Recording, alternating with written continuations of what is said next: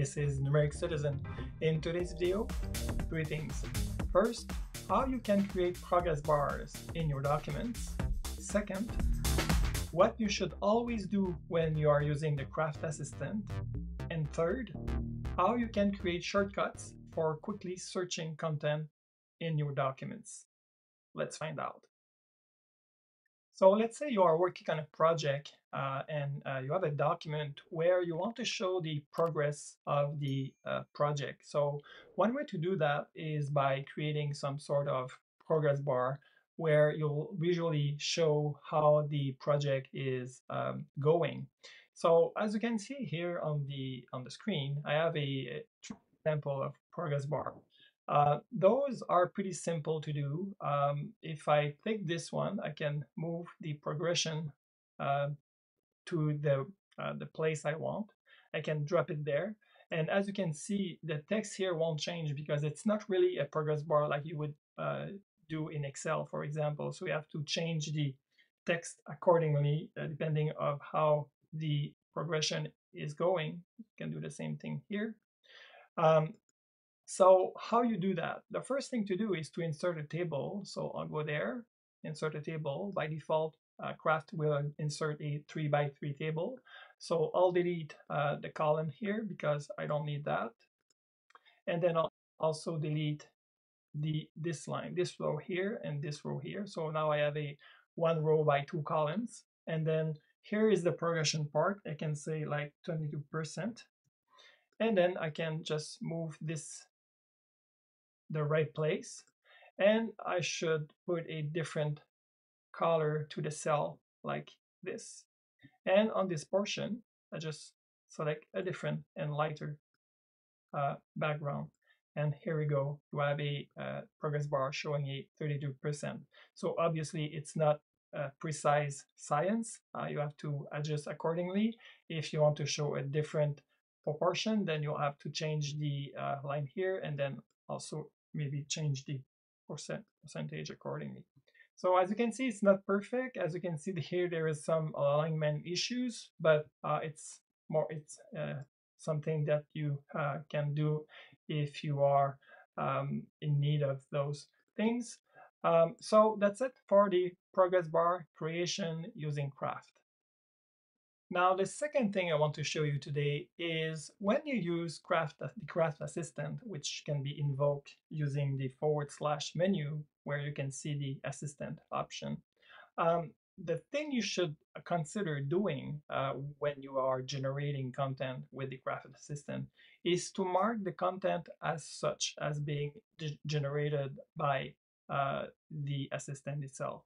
So it will be easier for you to know in the future when you go back to a specific document that a specific portion of a document has been written by the Craft Assistant and not by you. So how can you do that? So let's say I want to ask a question to the assistant about what is climate change denial. So I'll invoke the assistant, hit enter, what is climate change denial? Then hit enter. It will give me an answer.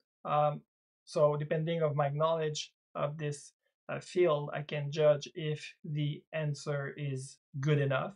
And if I find it good enough, I can just click copy here, and then I can paste the text.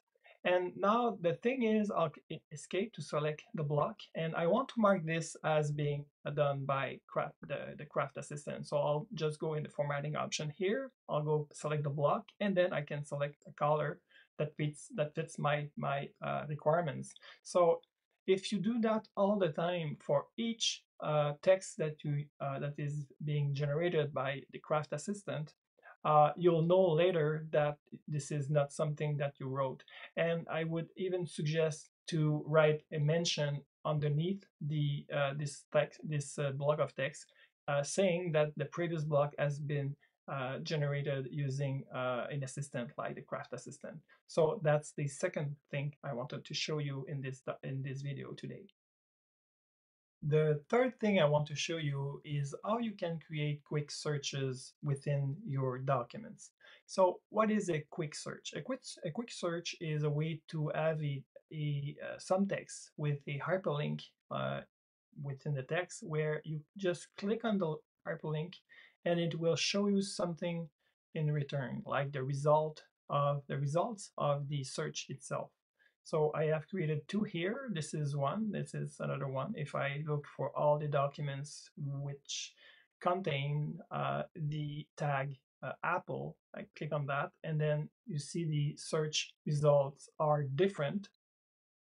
So it can be useful to have those search shortcuts within your document. So I'm going to show you how you can implement that within your own environment. So let's see how it is done. The first thing you have to understand is that um, a search like that is implemented using the URL scheme that is supported within Craft. I'll put a link in the show description about the documentation about this URL scheme, how it works. So a basic query is done using invoking the Craft docs column and a double forward slash. And then the action itself is the open search, and then followed by the space ID where you want to do the search. And I'll show you how you can get the space ID. And then the fourth portion is the thing that you want to do in this environment, in this URL scheme. And here we enter the query, and everything that follows the equal sign is the actual search. So here is a shortcut that I built. If I edit that one, you'll see the URL scheme, and at the end I have a query with the search term to be query. So if I enter this and I click the mouse over that, it will show me the result for this specific search, which is actually searching the term query. So how you get the space ID, you might ask? Well, the space ID is pretty simple to get. You get the space ID when you go on the share on any document within the space. If you go on the export as, you select the advanced option here, and then you copy the deep link. This will actually get this URL, and then the space ID is right there. So this is the part that you have to place in all your search shortcuts.